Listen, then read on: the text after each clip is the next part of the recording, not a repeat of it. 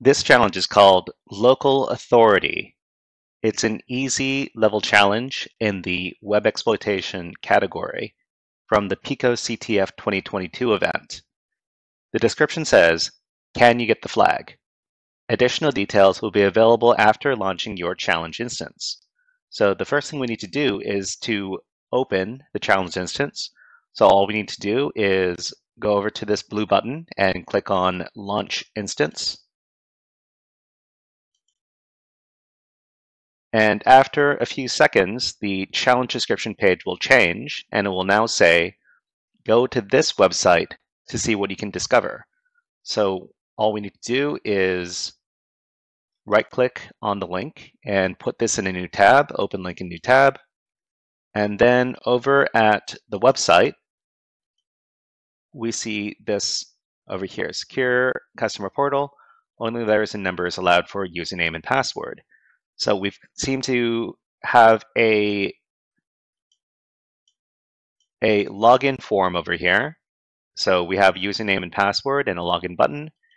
So let's take a look at the source code for this page. So it's either Control U or right click and select View Page Source. So we see here that the form over here is going to make a request to login.php with the post method. But other than that, we don't get very much information. So we can close out this window, and then we can submit our test username and password. Okay?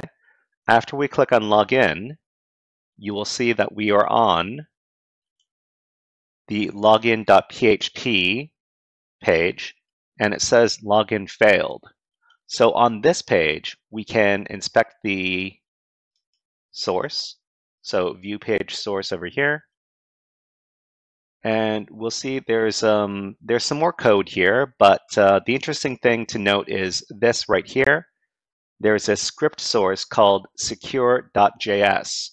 So we can open this in a new tab.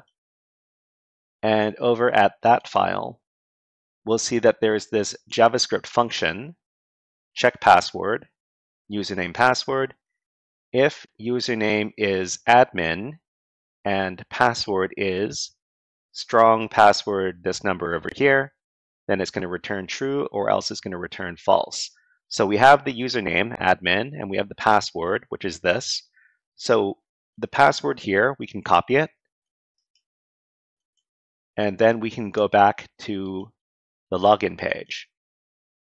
So not the login page necessarily, but we can go back to the previous page, and we can supply the username admin and paste in the password that we got from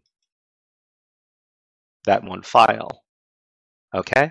After that, we're going to click on Login, and then we're presented with the flag. All right, so to finish the challenge, all we need to do is copy the flag and then go back to the challenge description page. At the bottom of the page, in this field right here, paste in the flag and click on Submit Flag. And we're finished.